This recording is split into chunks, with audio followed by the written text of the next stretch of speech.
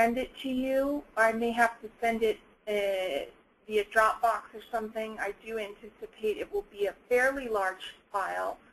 I can also send you the PowerPoint presentation that we will be showing.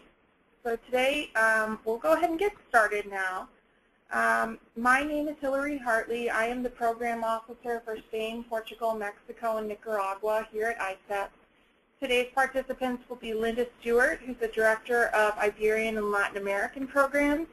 We refer to our region as IBLA for Iberia and Latin America, so if you hear that, that's why. And also joining us today is Regina Harpel, who's our Program Officer for Latin America. Today we'll be covering 5 main things: broader trends and observations, language requirements, how placement decisions are made. We'll go over each country and university. Due to time restraints, we do have 31 universities. In just an hour and a half, we're going to be highlighting sections of each university.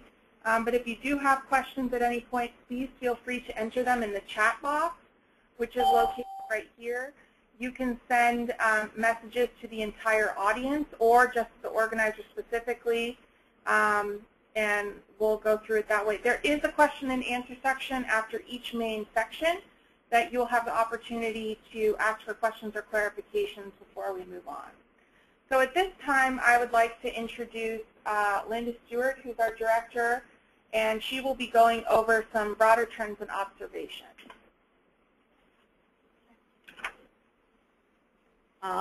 Welcome. Good morning. Thank you all for participating in this webinar.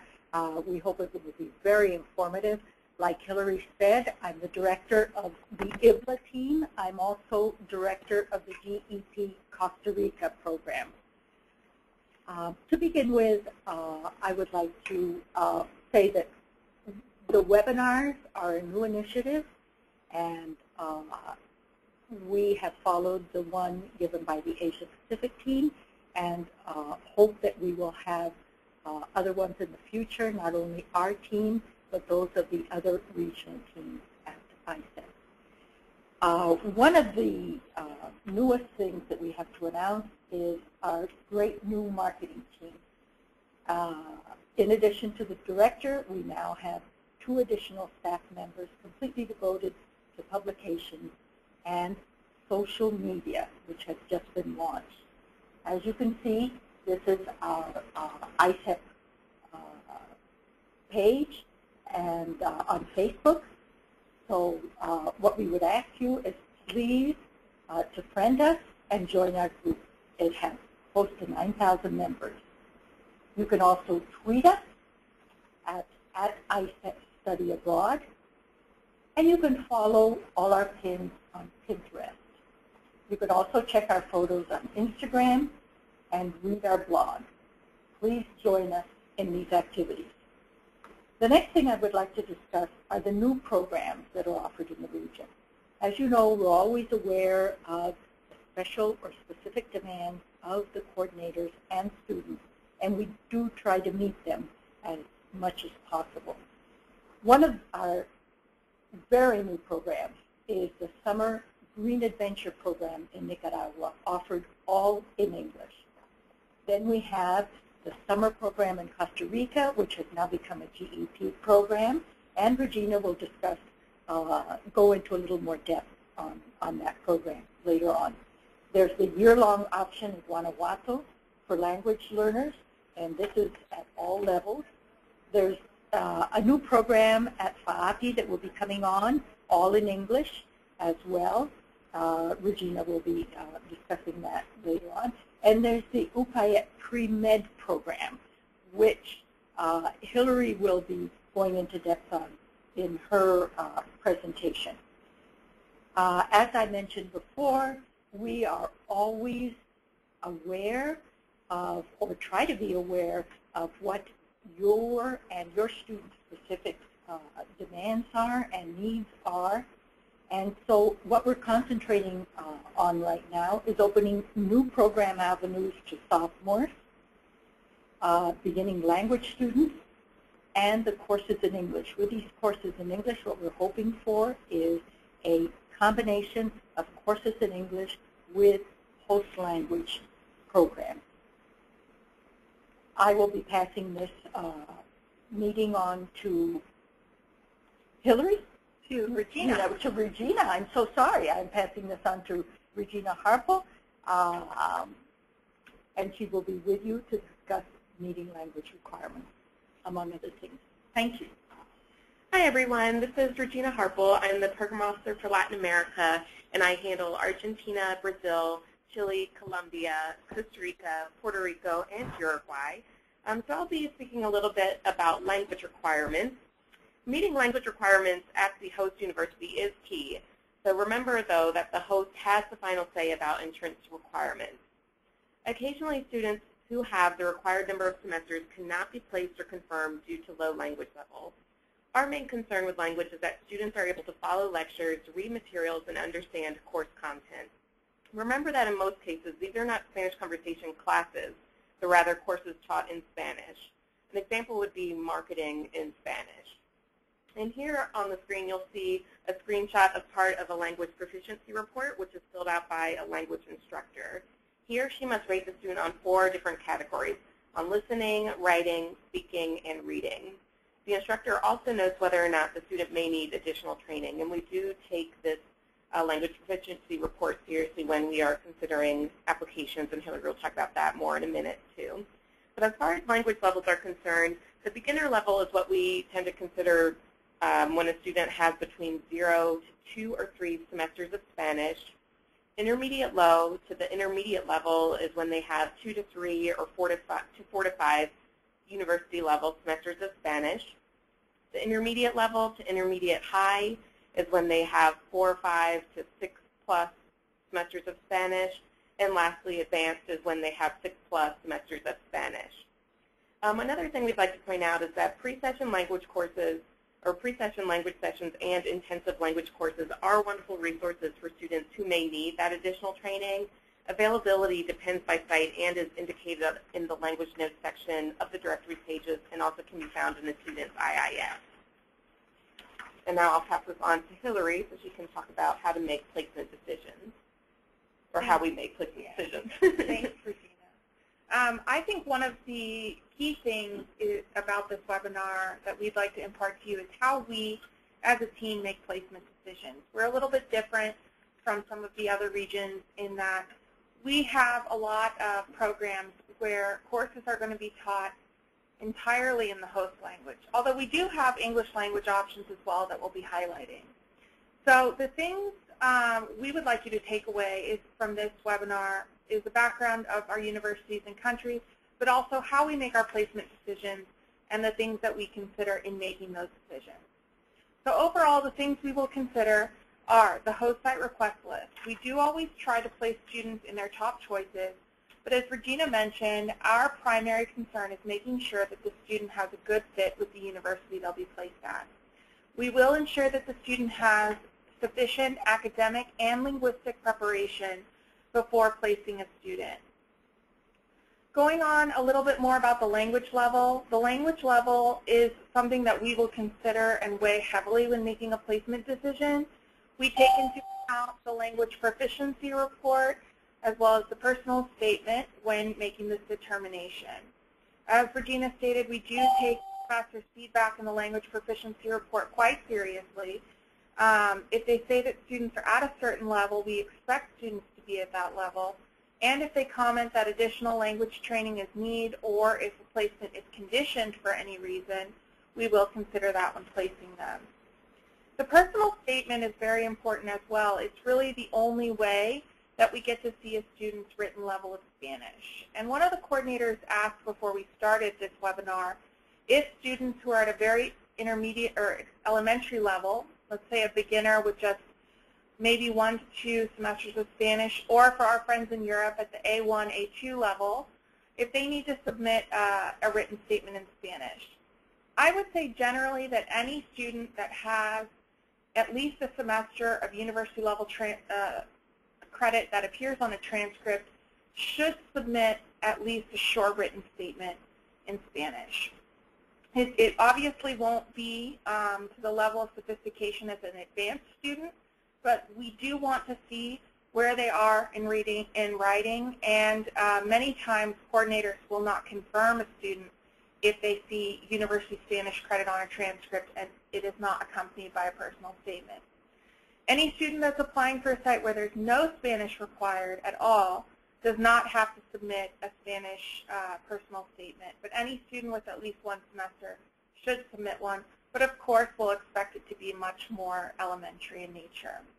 We will check their personal statement against their language proficiency report. Again, if that student's only had 1 to 2 semesters of Spanish but is writing at a much more advanced level, we may question either the LPR or whether or not the student really wrote that.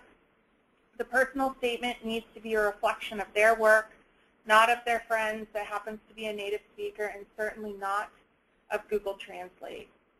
The personal statement is very important because of the amount of writing required at Latin American and Spanish universities when students will be attending regular university courses taught in Spanish.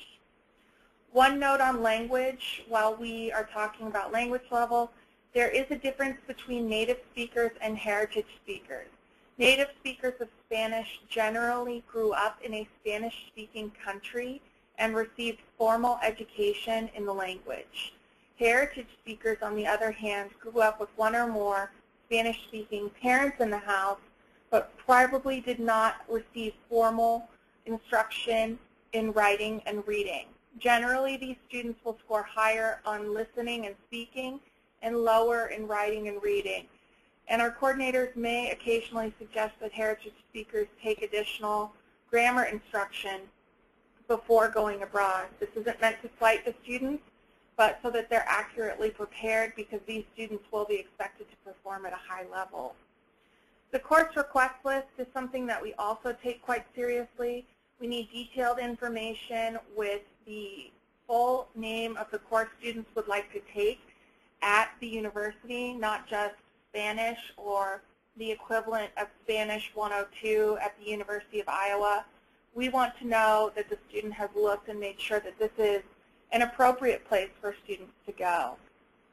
If a course request list isn't filled out completely, it will delay the placement process, and we will go back to you and ask for more information.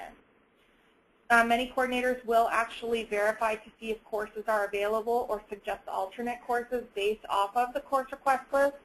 So we ask that you double check that these do, are filled out correctly. Navigating websites can be a little challenging, especially if you as a coordinator maybe don't speak Spanish, and we are happy to help you with that. On the ISEP directory pages, on the Academics tab, there's a section called Hints for Researching Courses with detailed step-by-step instructions on how you can go about finding courses and help your students. If you're still having trouble, though, please call us. We've done this many times, and we'll be happy to walk you through the process. The coordinator statement on the second page of the application is also key. We want to know about students' maturity and preparedness. If you are nominating multiple students for the same site, we also ask that you please rank the students, because that's helpful in us making placement decisions. Students, of course, will submit 2 academic references from university-level professors or their academic advisors. We do consider GPA. It needs to be a minimum of 2.75, but it isn't the only factor we look at. If a student has had a bad semester, they are welcome to submit a letter explaining what happened and what they're doing to actively remedy the situation. We do have a few universities that will accept students with a GPA below a 2.75, but before submitting those students for consideration, we ask that you please check with Regina or I first. There is one university in our region that requires a higher GPA than a 2.75, and I will point that out later. In the case of a competitive site, meaning generally the sites that have limited or very limited chances of placement, there are a couple other things we consider. We try to dole out exchange space fairly. We always consider academic merit first, but we try not to award too many exchange spaces to the same university when chances of placement are limited or very limited. So if you see that that is the chance of placement at that university, please don't nominate more than 1 student per university. Applications submitted after the priority deadline for places where the chances of placement are fair, limited, or very limited don't have a very good chance of being considered after that priority deadline, so make sure they're on time. There are sites that will accept applications after the priority deadline, but please check our website to see which sites are still open. ISEP Direct sites tend to have a later deadline as well. Finally, the site-specific statement on a course request list will help us make those difficult decisions. Academic reasons are appropriate. Personal reasons are not. An example would be a student interested in studying architecture in Spain may list that they want to go to the University of Malaga because it's only one of 2 schools in Spain that offer architecture. That would be an appropriate academic reason that showed me that the student has done their homework. Saying that they want to go to Malaga because it's close to a beach is a valid personal reason, but not a valid academic reason, and that's what we're primarily concerned with in the site-specific course request list. Okay, so moving on, today what we're going to be talking about, we've broken our region into 3 sections, the Iberian Peninsula, which will include Spain and Portugal, Central America and the Caribbean, which will include Costa Rica, Mexico, Nicaragua, and Puerto Rico, and then South America, which will include Brazil, Argentina, Chile, Colombia, and Uruguay. We will take a break between each section and make sure that we've answered any of your questions, and the first one is here now. So does anyone have any questions or anything they'd like clarified at this point? Remember, you can enter your questions into the chat function of our webinar here. Okay. I'm going to wait just a moment. Okay. All right, so Tammy has asked, what about personal reasons beyond I like the beach? We had a student whose sister was married to a Swedish citizen and had lived there for years. It was important to him to spend a semester in Sweden. That would be something that, you know, we would appreciate knowing. We will certainly consider that. But again, we do try to make our primary concern is an appropriate academic placement, but if the student does have heritage ties or family ties, we will take those into consideration. That is a little bit more of a reasonable request than just being near the beach. So I would also recommend in the case like that where it's, you know, very specific, you may want to talk to us ahead of time and we can recommend some sites that might have better chances of placement that your student can also consider. Okay, moving on. If you do have questions throughout the webinar, please feel free to enter them. We will try and address your questions as we go through the webinar. So first we're going to start off with our sites in the Iberian Peninsula. We do have 9 in Spain and 1 in Portugal, and I think a map is sometimes helpful in seeing where our sites are located. There is a map on our website. It's available from most of the directory pages. First, we're going to be discussing our member in Portugal, which is Universidade Lusófona de Humanidades y Tecnologías. We have 2 sites in Galicia, Universidad de Vigo, which has 2 campuses. A little bit further to the north, we have Universidad Santiago de Compostela. In Pamplona, we have Universidad Pública de Navarra. In Madrid, we have 2 sites, Universidad Alfonso X el Sabio, which is located just outside of Madrid. We have Universidad Complutense de Madrid, which is located in the heart of the city. In the Balearic Islands, we have Universidad de las Islas Baleares. In Andalusia, we have 2 universities, Universidad de Málaga and Universidad de Almería. And in the community of Murcia, we have Universidad de Murcia. So moving on to Portugal, this is what a lot of the coastline in Portugal looks like. Our university is located in Lisbon, which is a beautiful city. It's one of the oldest cities in Western Europe and one of the oldest cities in the world. This university has a focus on both humanities and technology. Really interesting, unique coursework available on Africa and the Portuguese diaspora. Students don't have to speak Portuguese to go to this site. This is true of both our university in Brazil and in Portugal. Students who have who meet any of these three language requirements may apply. A minimum of 4 semesters of university level Portuguese, a combined minimum of 4 semesters of Portuguese and Spanish, and intermediate to advanced Spanish speakers with 5 or more semesters of university level Spanish or the equivalent may also apply. Students will then take sort of a crash course explaining the differences between Portuguese and Spanish for 2 weeks before the program begins. And then during the semester, they will have the opportunity to participate in intensive Portuguese language courses. I do want to take this opportunity to point out that we always say so-and-so semesters of Spanish or Portuguese or the equivalent. If a student has tested out of the first 3 semesters of Spanish and is taking the equivalent of the 4th semester, we will consider them to be taking their 4 semesters of Spanish. It doesn't necessarily have to be on their transcript. We do count the ones that they have tested out of or maybe completed via an AP test in high school. Okay, moving on to Spain. Generally, our programs are for intermediate to advanced level students except during the summer, where we have a summer program open to beginners. We do have 2 programs I'd like to highlight. The Bridge program at Universidad Pública de Navarra. It's a pre-session offered in August and in January. It's open to any ISEP student that might need a brush up on their Spanish before they move on to an ISEP exchange program. We do have one language and culture program offered at the University of Murcia, which we'll talk about in detail. Spanish student visas can be confusing. Students really need to review the country handbook carefully. For the full year students that are applying from the U.S. to go to Spain, they will have to get either a state level or FBI background check as part of their visas, and I will prompt you as coordinators to remind them of that, usually in March or April. The academic calendar in Spain is a little bit different with 2 exceptions. Most students will not be back in time for the spring semester in the U.S. Occasionally at certain sites, students can arrange for early exams, but that's nothing that we can guarantee in advance.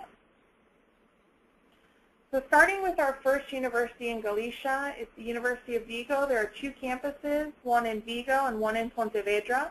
The majority of students will go to the Vigo campus, which is phenomenal for Spanish or business, but there is a second campus located 30 minutes more or less by train or bus from Vigo that hosts arts, communication, and physiotherapy classes.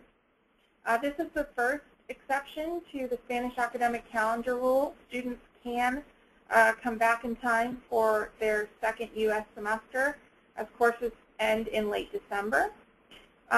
Galicia is one of the provinces of Spain that has 2 official languages, Gallego and Spanish, but at this university the vast majority of courses are taught in Spanish. It is important to note that students can take courses at our campus, but not both. Students don't necessarily think of Vigo when they're thinking of the beach, but the university is actually located pretty close to the beach.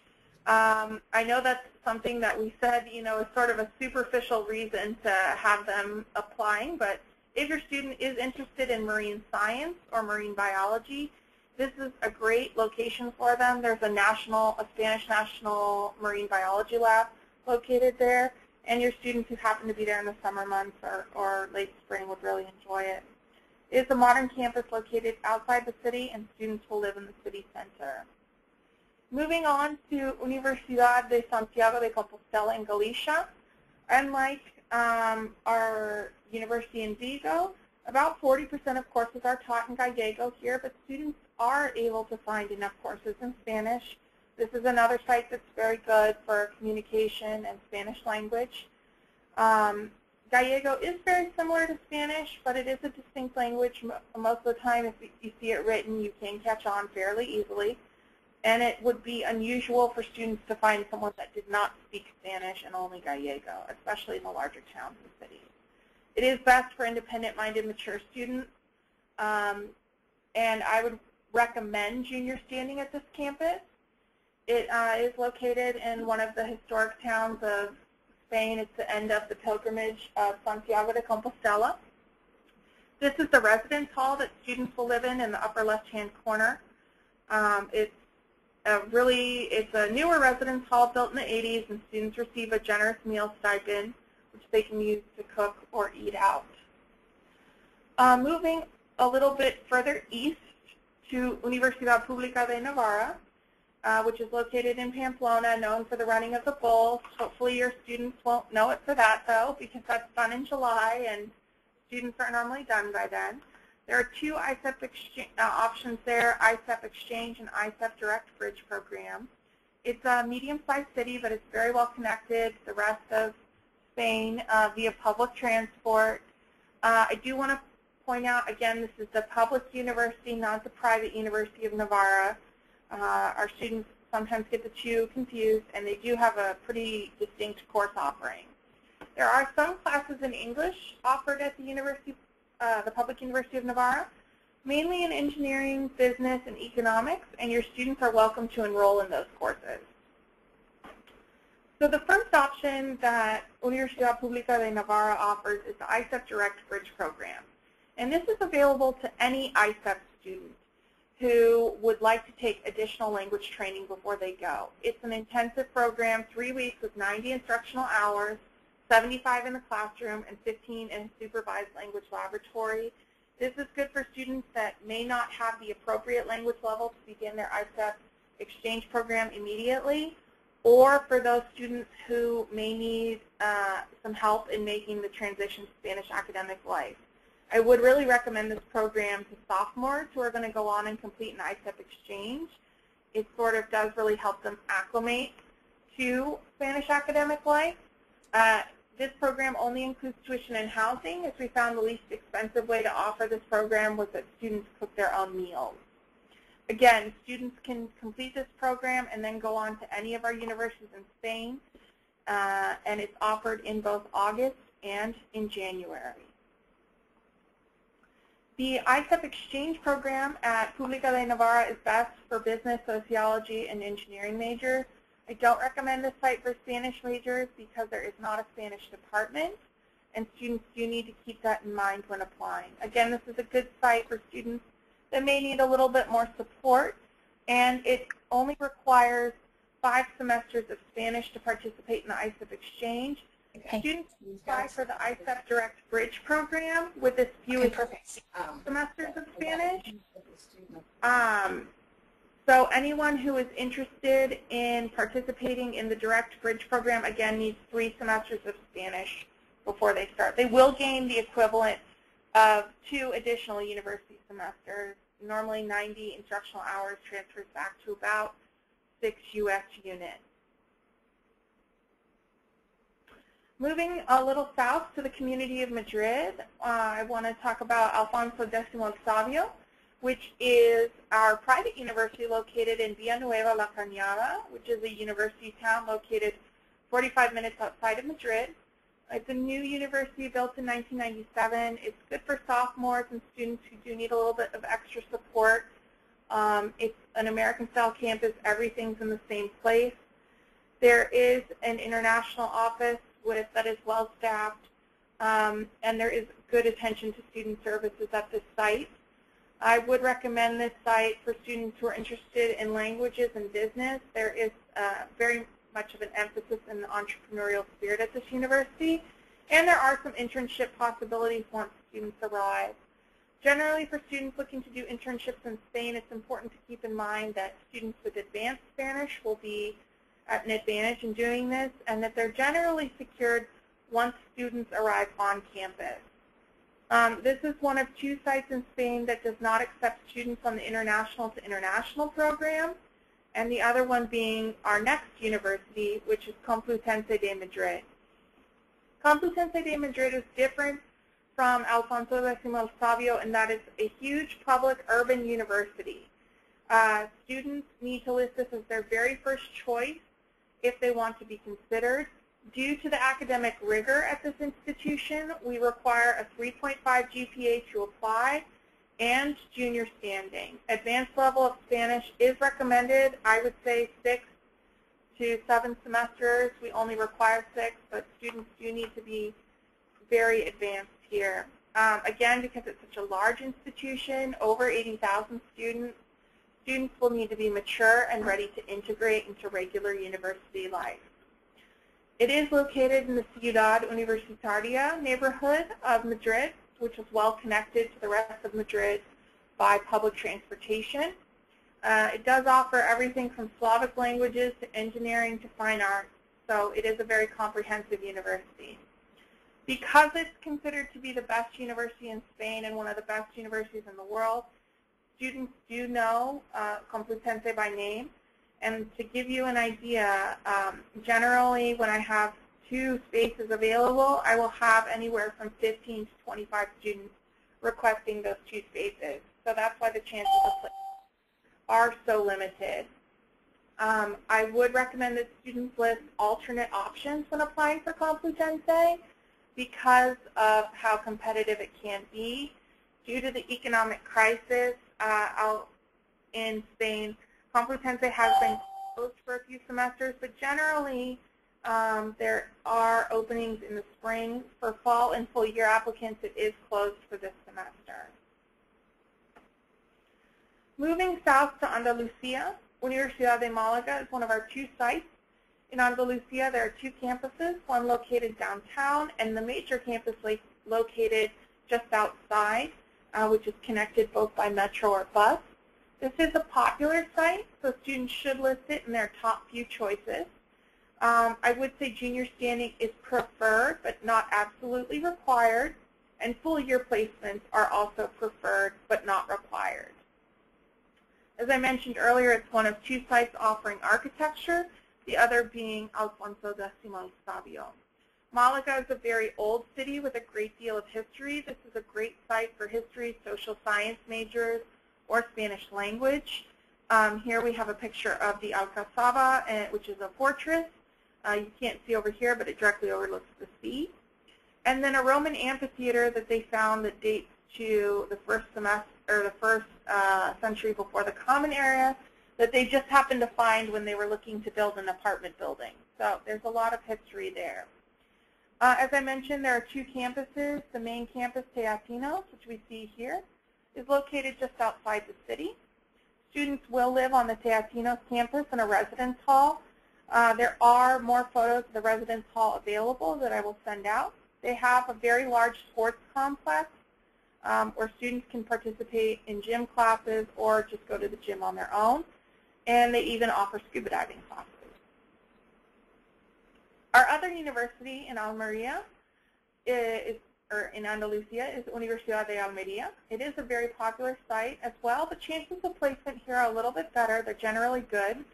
I would recommend that students list it in their top few choices in order to be considered.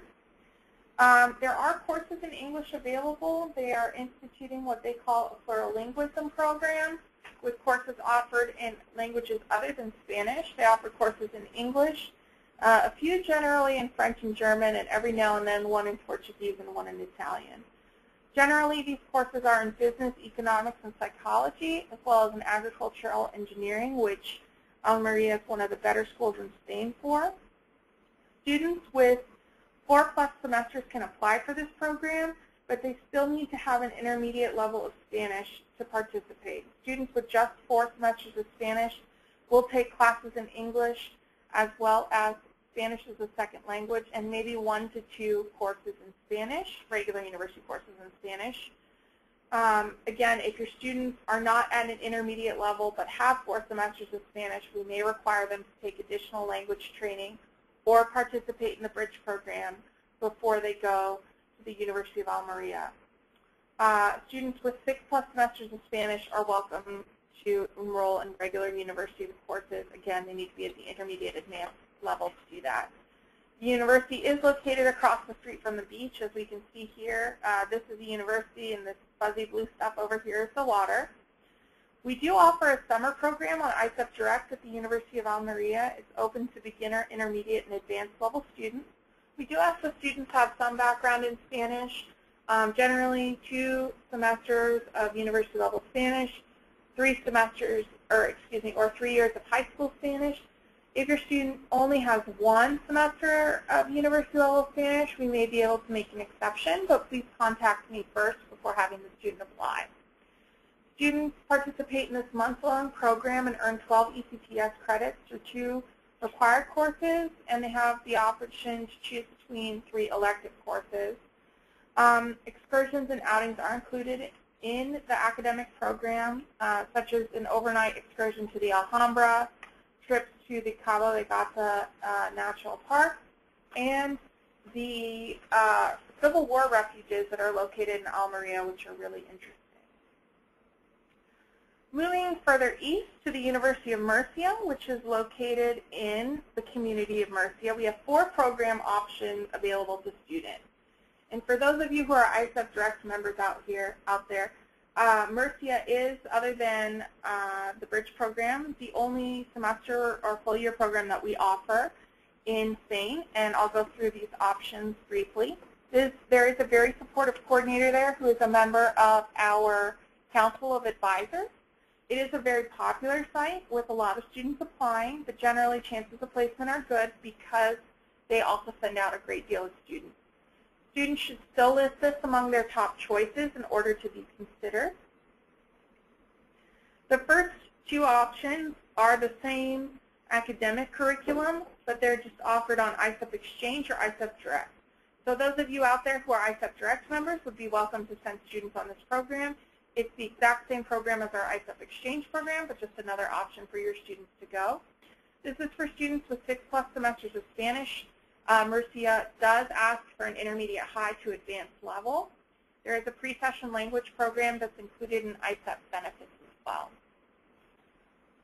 The 3rd and 4th options at the University of Murcia are ISEP Direct Language and Culture program, which are offered for either a semester or a full year.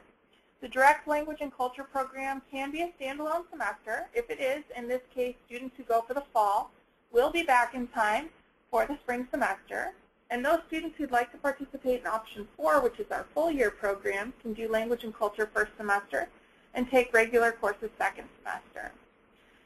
Students who do this option occasionally ask to do the ISEP Direct Language and Culture program first semester on direct and go on exchange in second semester, which is a possibility, but it is 2 separate programs, and ISEP benefits are not included between the 2 programs. There would be about a 6-week gap there. Only 4 semesters of Spanish are needed to apply for the ISEP Direct Language and Culture program.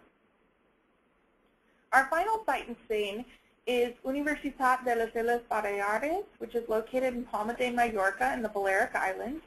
It is a multi-campus institution, but students can only go to the Palma de Mallorca campus. The Menorca and Ibiza campuses are closed to ISEP students. This is a site that requires advanced level Spanish because there are 2 languages of instruction, Spanish and Catalan. Unlike Gallego, Catalan is pretty different from Spanish and can be difficult to understand. So we do not recommend that students take regular university courses in Catalan and instead ensure that they're taking courses taught in Spanish. Because Palma de Mallorca is a major tourist destination, this is a wonderful site for students interested in tourism and business. Our ISEP coordinator in the past has been able to help students locate internships there, but they should indicate that they're interested in this on their ISEP application. It can be competitive, so we ask that students list it in their top choices. And this is a site that's best for mature students. We do recommend junior standing in this case, but it isn't absolutely required. So at this point, I'd like to pause and see if there are any questions about our programs in the Iberian Peninsula.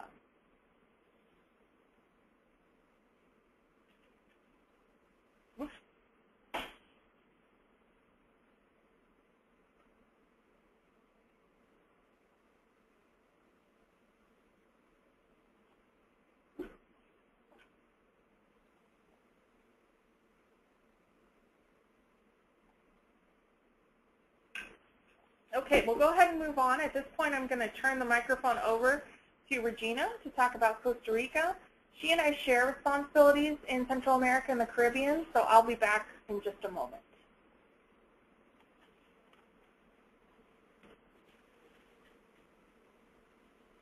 Okay, great. So to start us off with Central America, I'll start with Costa Rica. And for my sites, what I did is I just had a slide for some examples of some activities or adventures that students might do on their own. For Costa Rica, some of those things that I list on the PowerPoint slide are some things that they will do actually as part of the program.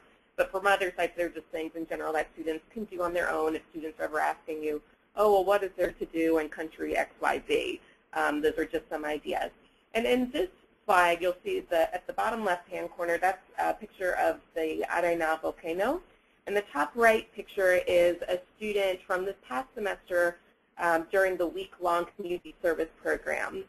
During this program, students do a variety of different volunteer projects, which I'll talk about more in a minute. But in this picture, the student helped decorate a community children's pool with ceramic tiles as one of her projects. And all the programs in Costa Rica are global engagement programs. You might be asking yourself, well, what is a GEP? You might have heard the term being tossed around before. You might have heard it here and there, but you still might not be quite certain what entails a GEP and what exactly it means. A GEP stands for Global Engagement Program, and the GEPs focus on volunteer work, community service, things of that nature. And all global engagement programs include community engagement opportunities. They also include an on-site resident director, excursions, and a language course, all under ISEP benefits. One new thing that I wanted to point out to you guys is that our summer program in Costa Rica is now officially considered a GEP. It includes a week-long community service program. So this is a great opportunity for those who maybe can't go for the semester but do want a combination of, Spanish, language, and Costa Rican culture plus community service. And they will get a certificate of participation at the end of the program, which will be sent to the student's home coordinator. So here's a map of Costa Rica, and here you'll see where Universidad Nacional is located. It is located about an hour away from San Jose. Okay, so all of our programs are located at the Universidad Nacional in Iberia, as I just mentioned. And one thing I want to point out is that exchange space is very, very competitive at the Universidad Nacional, or UNA. I also like to point out that it is a great option for sophomores. For one thing, they only require 4 semesters of Spanish, and since it is a GEP, we do have a resident director who is very involved and very supportive, so this is a great option for students either with a lower Spanish level or students who might need a little extra support. As it is a GEP, ISEP Central is also more involved. I frequently am in contact with the students. I also started a GEP Facebook group, which they use to communicate with each other, and I chime in occasionally as well. And so far, the Facebook group has been very successful. Students have been able to interact with past students and kind of get their opinions on how things went or ask them any questions they might have had. I do also want to point out that for Costa Rica, due to space limitations with courses, students do have to follow the specific course registration instructions when filling out their course request list as part of the ISEP application. I do have a link to the course registration instructions on the UNA directory page, so please be sure to have them follow those instructions when completing their course request list. If I get an application and I see that maybe they didn't follow that director exactly, then I'll contact the coordinator and ask that the student submit a new course request list for UNA. And lastly, I just wanted to kind of go into a little bit more detail about the week-long community service program. During this week-long community service program, students are taken off-site and do an array of volunteer activities, which may include anything from working on family coffee plantations to teaching English, amongst other opportunities.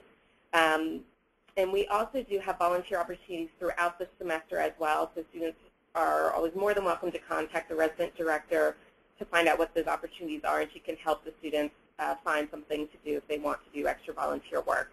And as I mentioned, the students will receive a certificate of participation at the end of the program.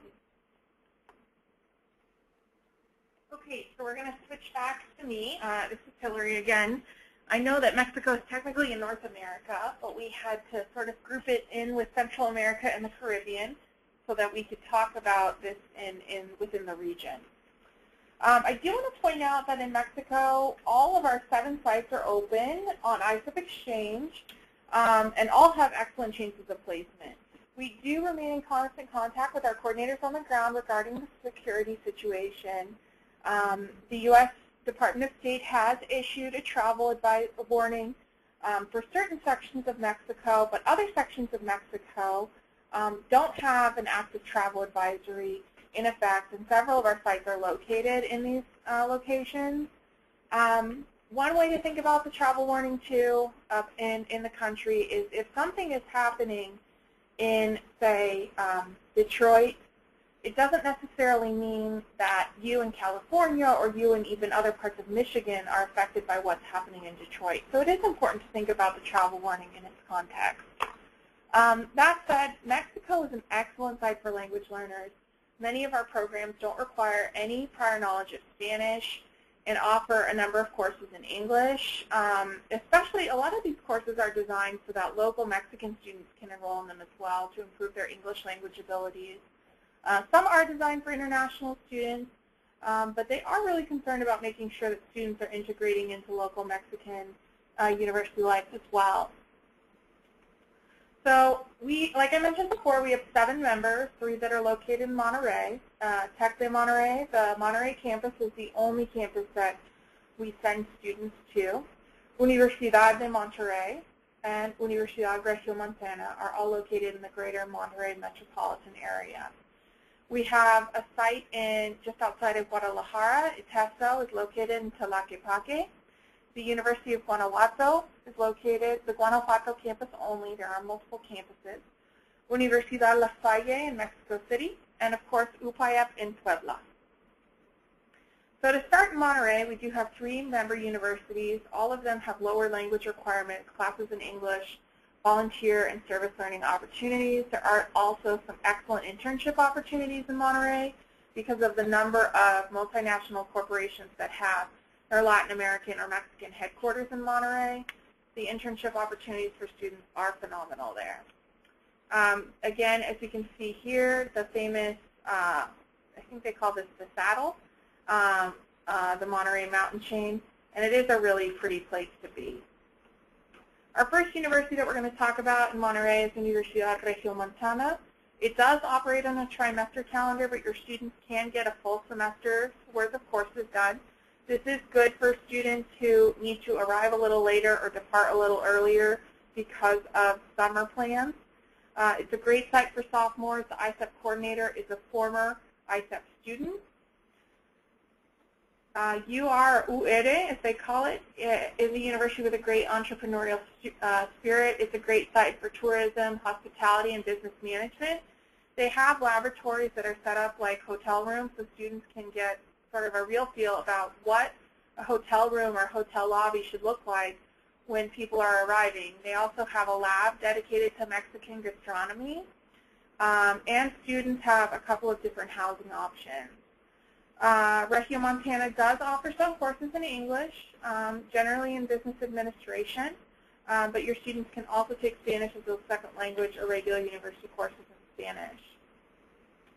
Universidad de Monterrey, or UDEM as we call them, is located in San Pedro Garza Garcia, which is one of 5 cities that make up the greater metropolitan area of Monterrey. San Pedro Garza Garcia is considered to be one of the most expensive zip codes in all of Mexico. It's a very nice neighborhood. It's a private university, no previous Spanish required. Students can go as absolute beginners and take classes in English and Spanish as a second language. They do have a service learning program, and students can live on or off campus depending on what they prefer. Students who are education majors in the past have gone and done classroom observations. Pre-med students have been able to observe medical doctors. So there are a couple of different interesting internship opportunities available. We do have an ISEP Direct Summer Service Learning Program available at UDEM that spends half the time in Monterrey and half the time in Merida on the Yucatan Peninsula. These are the residence halls. They're brand new, and they're far nicer than most university residence halls I've stayed in college. So some great options there as well. Our third campus in Monterrey is the Tecnológico de Monterrey, also known as the TESM. The Tech is one of the most prestigious schools in all of North America. There is as the name would say, a technological focus, but it is great for students interested in social sciences and humanities. This university offers over 200 courses in English each semester, and a lot of these courses are with local Mexican students, not necessarily just international students. It is a closed campus. You have to have an ID card to get on campus. And because it's a closed campus, there are a couple of extra students, including deer, geese, peacocks, and cats that somehow found their way in, and they're now part of the tech family. They have very modern installations. They have an amazingly huge gym with Zumba classes, a nice school, great internship opportunities. The campus is very internationalized, lots of ICEP coordinators supportive. Do either of the Monterey universities offer courses in translation at the grad level? That is something I'm going to have to look into. I do know that UDEM is open to students at the graduate level, but I'll have to take a look at that and get back to you. Okay. Moving a little further south into the center is Universidad de Guanajuato. We have two options, regular university courses in Spanish or Spanish as a second language. I'll talk about that program, which is new, in just a moment. This is a great site for students that are interested in teaching either Spanish or who want to be teaching English as a second language. They have a bachelor's degree in TEFL.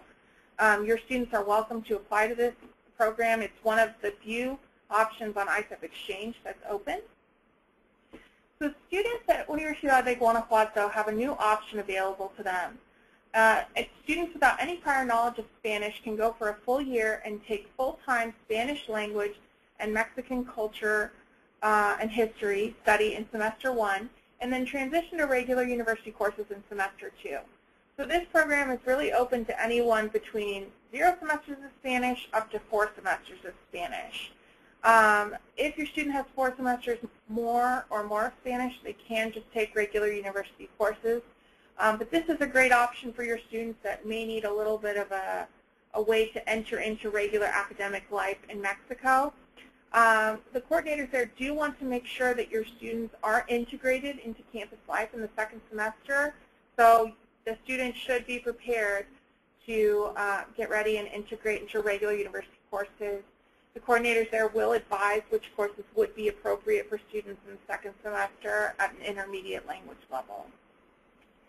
Syllabi and course descriptions for this program are available on our website, and I invite you to take a look at that when you do have a chance. Guanajuato, the entire town, is a UNESCO World Heritage Site, so this is a great site for students who are interested in history and social sciences. Moving on to our site, which is located just out of Guadalajara in Tlaquepaque. I have a question from Tammy. Can students do just the first semester of this intensive program? At the moment, no, it is only available on a full year option. But most of our other universities, with the exception of Universidad La Salle, students can do intensive Spanish as a second language and courses in English just for a semester. But at Guanajuato and La Salle, this is not an option for just a semester. Okay, so ITESO, which is located in Tlaquepaque, just outside of Guadalajara, is in Mexico's second largest city. Through the 3+1 program, students can take classes in English and intensive Spanish as a second language. The Spanish as a second language is between 6 and 8 U.S. credits. It is very intensive, meeting 6 to 8 hours a week. There are volunteer opportunities available through the Ignatian Center on campus. No previous Spanish is required to apply. Different housing options available. I did want to take this opportunity to point out this is an entry from our student photo contest this year. We had a French student that went to ITESO. I believe today and tomorrow are the last days to vote for our photo contest. So please log into Facebook on the Facebook page that Linda showed you earlier, and you can use that to vote in our photo contest. Please encourage your students to do the same. Universidad La Salle is our university that's located in Mexico City. It's located in Colonia Condesa, which is a really trendy neighborhood. It's filled with lots of art. It is part of the larger De La Salle educational system. Students need to have 4+ semesters of Spanish to go to this university. There are not classes in English, and it is in Mexico City, so I would recommend junior standing, but mature sophomores can apply. Again, there are some volunteer opportunities. Here we see the sign for the Universidad La Salle Brigada Comunitaria, or Community Service Club. And they're very strong in engineering. Here's a card that they built for a competition. Humanities, business, and law. The international office has a very supportive ISEP coordinator, a closed campus with excellent facilities. They even have a Starbucks on campus if your students really need their Starbucks caffeine fix. But Mexican coffee is great, so, venture out of your comfort zone. And moving on to our final university in Mexico, which is Universidad Popular Autónoma del Estado de Puebla, or UPAEP. There are programs available for absolute beginners to advanced students, courses available in English and Spanish as a second language. There is a pre-session language course and service learning available for credit. We have a brand new program offered at UPAEP, which is called our Pre-Med program. This is a 3 to 4 U.S. credit program, which means that students will take this in addition to other courses at UPAEP. It consists of 3 elements: shadowing a local physician. They may even be in an operating room with this physician. 4 to 10 medical lectures that they'll attend each semester. Meetings with a supervised physician to go over any questions they may have. There is an additional fee to participate in the pre-med program, which is paid directly to UPAEP. This year, I believe it was about $1,200 for the semester. Students do need to have an intermediate level of Spanish to participate in this program because they're going to be interacting with local patients and physicians. Right now, this program is only offered in the fall, but it may be expanded at a later date if there is demand to do so. Okay, moving on to Nicaragua, which is my last country, and then I'm going to turn this over to Regina for the remainder of our webinar. We have one university in Managua, Universidad Americana. This is a site where there are courses offered in English and in Spanish, but the majority of students taking English classes are local Nicaraguan students. There isn't a very large international population at this campus for exchange students. Most of the time, the only exchange students will be ISEP students. So your students here will really have the opportunity to integrate into local culture and get to know Nicaraguan culture well. As I mentioned before, courses are available in Spanish and in English. The ones in English are generally business administration and arts and sciences. There are some really interesting courses in international development and tourism development that are offered. UAM does follow the Southern Hemisphere calendar, which is important to keep in mind. There are host families. Like with most of our host families, there was a question about this earlier. All of our host families are screened in advance by the local ISEP coordinator, and students will have the opportunity to fill out a questionnaire usually, or in certain cases, as Regina will talk about, play an active role in the selection of their host families. UAM is a small campus, about 2,000 students, small class size. There are 4 ISEP coordinators on this campus, so this is a good site for sophomores or students who need additional support. There are 2 academic coordinators and 2 logistical coordinators with really fun and unique excursions planned throughout the year, including volcano boarding, which is this lower picture, so students sledding down an active volcano, and a really supportive environment.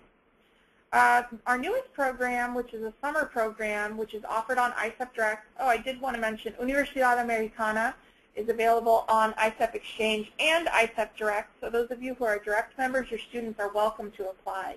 Students can take courses in either language or both. I did want to clarify that point as well.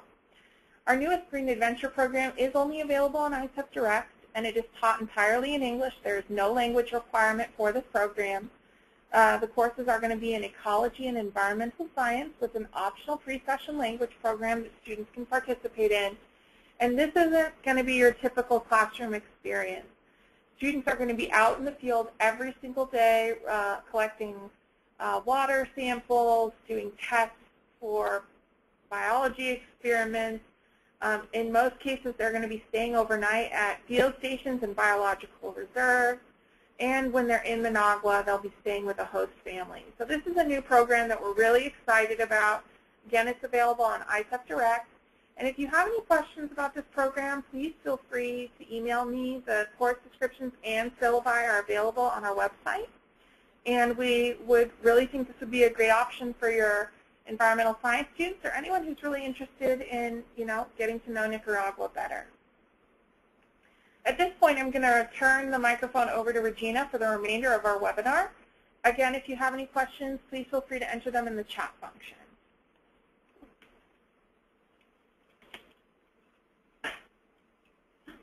Okay, so moving on to Puerto Rico, I have 2 schools in Puerto Rico, which I'll talk about in just a second. In Puerto Rico, my schools in Puerto Rico are exchange only, so that's important to note. And here you'll see where I listed a few of the adventures that students can do on their own. In Puerto Rico, as you guys know, it is a U.S. territory, so it's an easy option for U.S. citizens. They don't have to bring their passport or their visa, so this could be a good site for them. At both my schools in Puerto Rico, they have excellent chances of placement on exchange. And another thing I'd like to point out about my schools in Puerto Rico is that most textbooks are in English, but classes are in Spanish. So therefore, students do have to have a minimum of 4 semesters of Spanish. That is very important. Lastly, before I move on to each individual school, I also want to point out that the University of Puerto Rico, at both of my sites, have a mandatory health insurance. So students at this time have to purchase both the UPR health insurance in addition to the ISEP health insurance.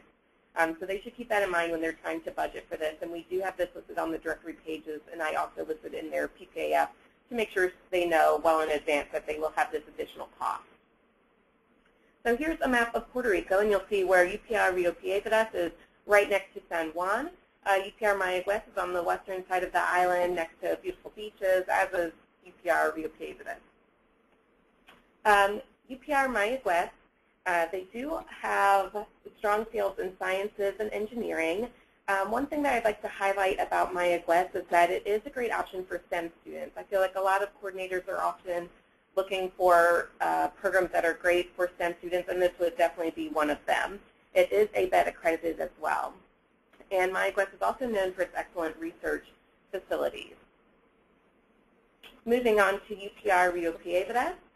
They have a lot of different fields of studies available, but some of their strongest fields include literature, history, languages, business, and psychology. They also will accept sophomores on a case-by-case basis, but some programs will not be open to them. And I would, of course, recommend that the sophomores that you might nominate for Rio Piedras, that they be mature and very independent. The residence hall for UPR Rio Piedras, it is located a block away from the university, too. Okay, so we'll take a second here to pause and see if you guys have any questions about Central America and the Caribbean. So feel free to use that chat function to type in your questions.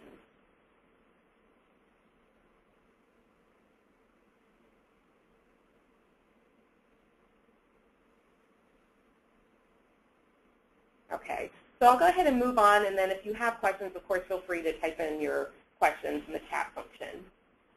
So going on to South America, we'll start off with Brazil. And again, you'll see where I just listed a few adventures that students can do on their own while they're in Brazil. Brazil is a huge country, so of course there's a variety of things they can do. One thing about Brazil that I want to point out is that their visa process can be lengthy and complex, and students should start looking into the process as soon as they're placed. All students, regardless of whether they're studying in Brazil for the semester, full year, or on their summer program, must obtain the student visa prior to going to Brazil. So that's very important to point out. So here is a map of Brazil, or part of it anyway. And you'll see that our school, FAPI, is located in Sao Paulo. Okay. The exchange space at FAPI is fair. It's generally fair. And then, of course, chances of placement on direct are excellent. They do have a couple different options available, and I have all the details in that outline that was given to you, so I'm just going to highlight a few here. But the regular program language requirements that I want to point out is that you either have to, the student has to either have 4 semesters of Portuguese, or they can be an advanced Spanish student for the semester or 4-year program. If they are an advanced Spanish student, then they would enroll in the pre-session Portuguese language course, which tuition is included in ISA benefits, but they would have to pay for their housing and meals. And once they finish the pre-session Portuguese course, then they can enroll in courses in Portuguese for that semester or full year. And then for the summer program, no prior Portuguese is required for that program. They also offer a direct language and culture program, and this is a great option for students who maybe don't have a Portuguese background or a Spanish background, but they really want to learn about the culture, history, literature, etc. of Brazil. All courses are taught in Portuguese, and they have 2 different levels ranging from the beginner to intermediate. One thing I'd like to clarify too about FAPI is their housing options.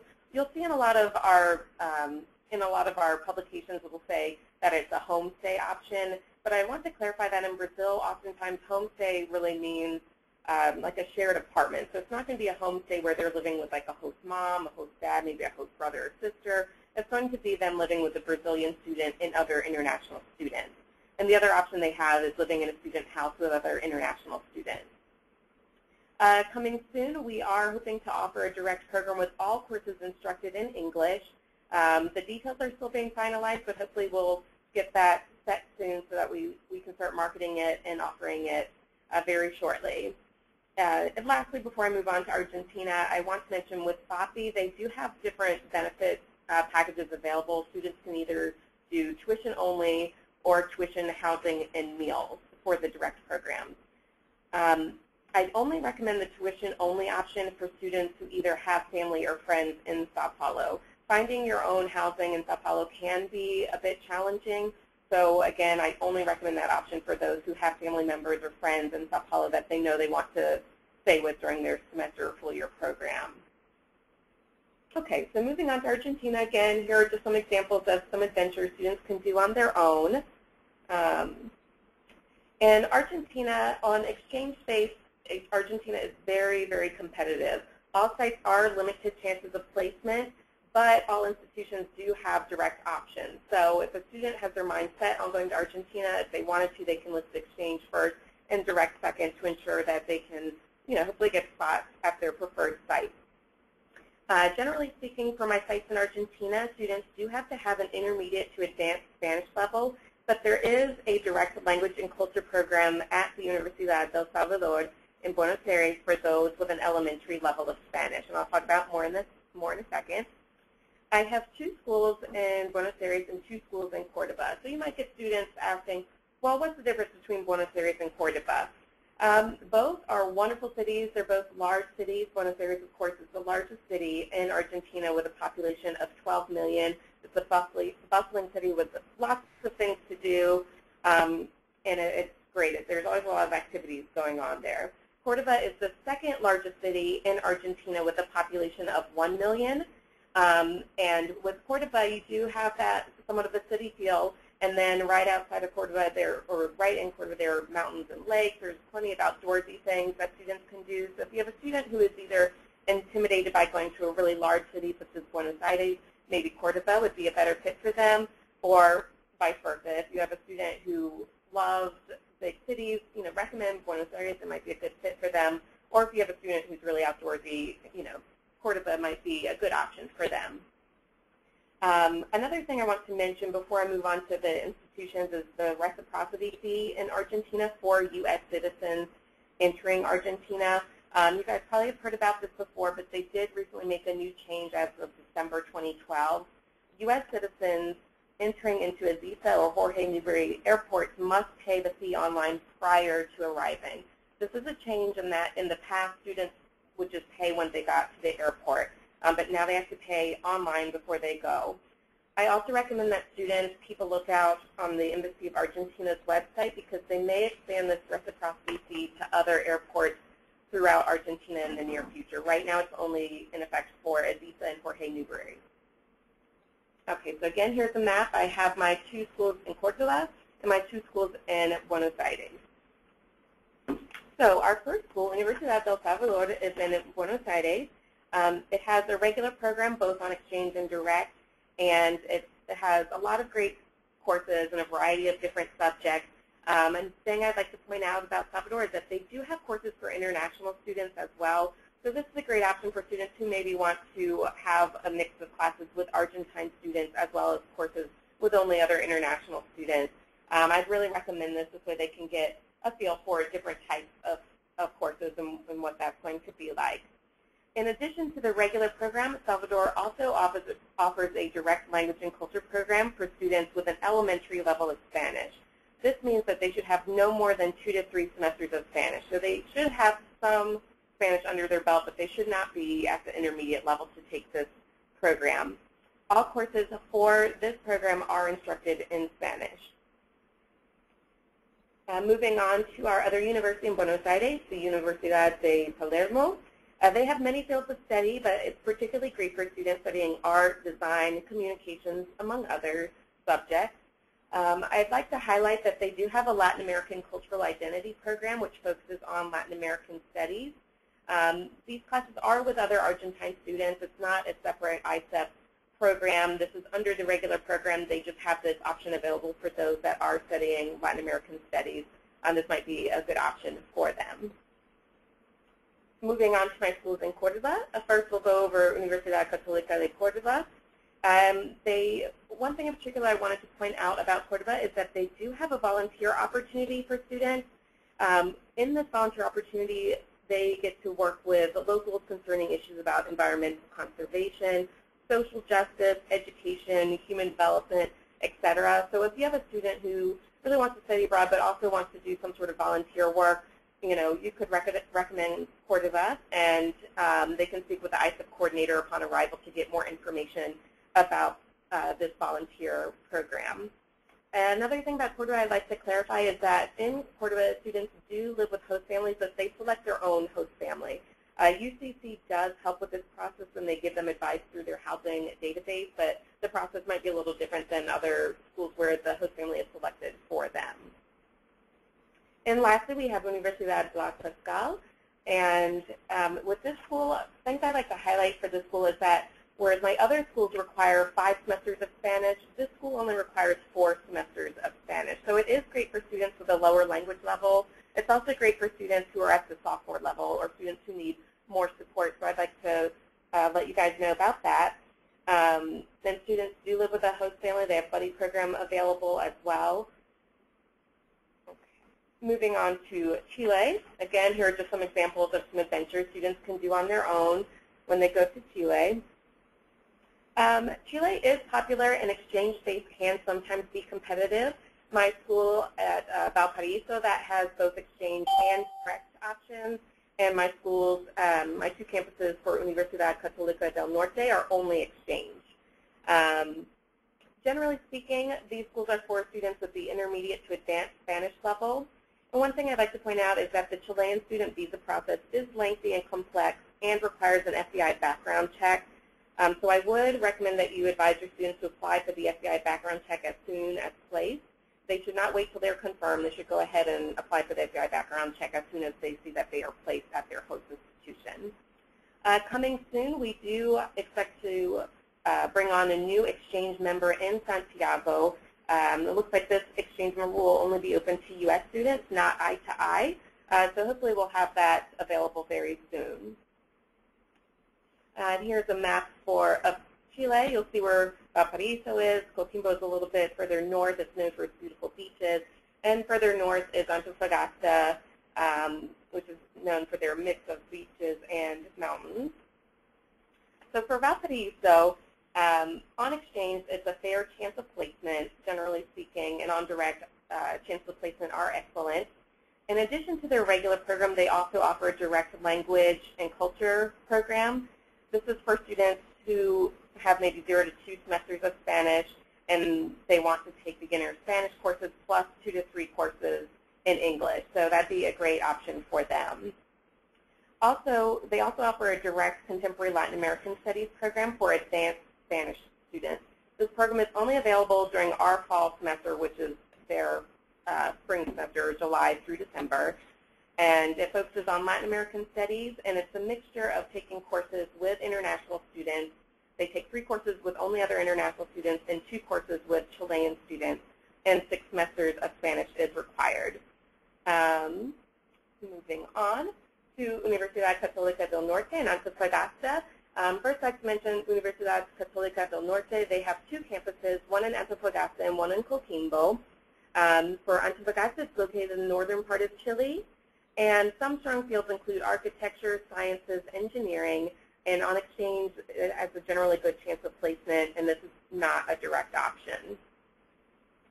Going on to Coquimbo, they are located in between Valpo and Antofagasta. They're a port city. They're known for their beautiful beaches, and some of their strong fields include marine sciences, engineering, and business.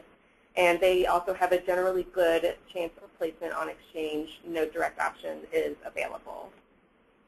Moving on to Colombia. Again, here are just some examples of some things that students can do while they're in Colombia. Cali, the Universidad ICESI is located in Cali, which is the third largest city in Colombia. And fun fact, it is the salsa capital of the world. For Universidad ICESI, it is also only an exchange option. We do not offer direct programs there, and it has a generally good chance of placement on exchange. One thing I'd like to point out is that all undergraduate students must take the Spanish tutorial course. It's either at the intermediate or advanced level. It is non-credit bearing, but it's just a way for students to help get acclimated into taking classes in Colombia, and it's good for them as well. I'd also like to point out that they do have internship opportunities, and so this might be available for a student who is interested in this. Cali is known, or Cali has many multinational organizations. We recently heard from one of our full-year French students who's there, and he just finished his marketing internship, and he just absolutely loved it. So if you have a student who's interested in doing internships, I'd recommend they speak with the ISEP coordinator upon arrival to find out what type of internships might be available for them. Lastly, they do have an MBA program that has courses in English and in Spanish. We're still waiting on the details for that, but hopefully more details will be coming very soon. And lastly, we have Uruguay. Again, here are just some examples of things that students can do on their own when they're in Uruguay. And here's my map. You'll see that UC Uruguay is in Montevideo. Okay, so in addition to taking regular courses, there are also some courses available for international students. So those tend to be very popular, and again, it's a great way for students to take both courses with international students and courses with Uruguayan students.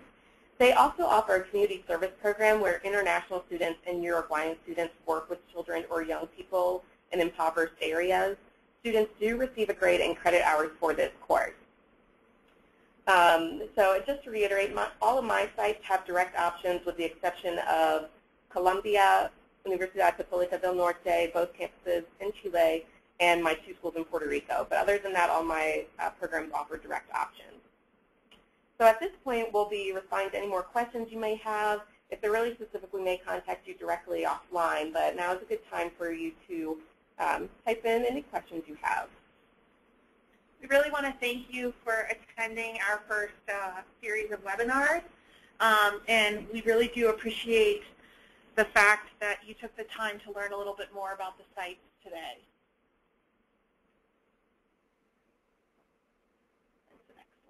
So we have a site from our coordinators in Argentina.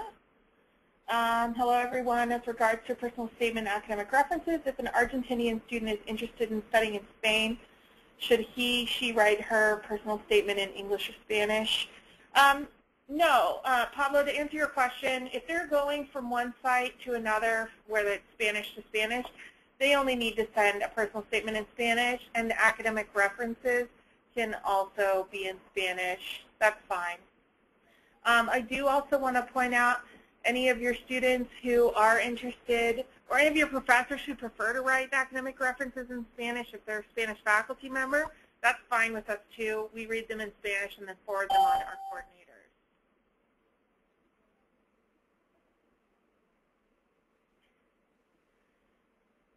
Okay, any other questions before we wrap up? If you do think of other questions, please feel free to email Regina or I. We'll be happy to respond to you offline. Keely, I will look into the possibility of graduate level Spanish translation at those schools in Monterey and get back to you. Additionally, if you'd like a copy of this GoToMeeting sent to you, please email me and let me know. Again, it is a large file. We may have to send it to you via Dropbox. Or if you'd like a copy of the PowerPoint, we're happy to provide that as well.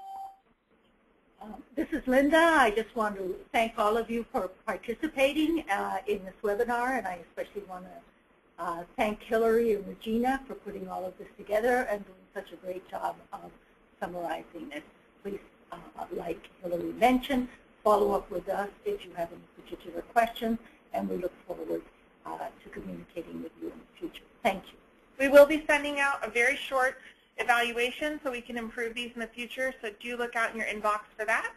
With that said, we're going to go ahead and end our meeting. Thanks again, and please let us know if you do have any questions.